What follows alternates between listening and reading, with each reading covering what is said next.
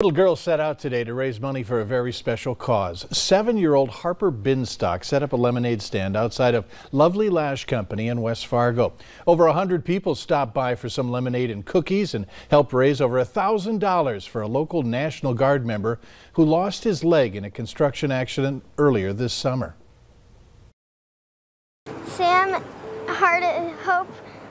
Hope for Hardesty.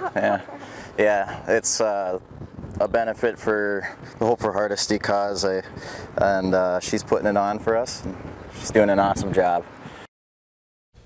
Look for more on this story tonight on Valley News Live at 6. Up next, why you'll need to be extra careful when driving along the Tri-Level next week.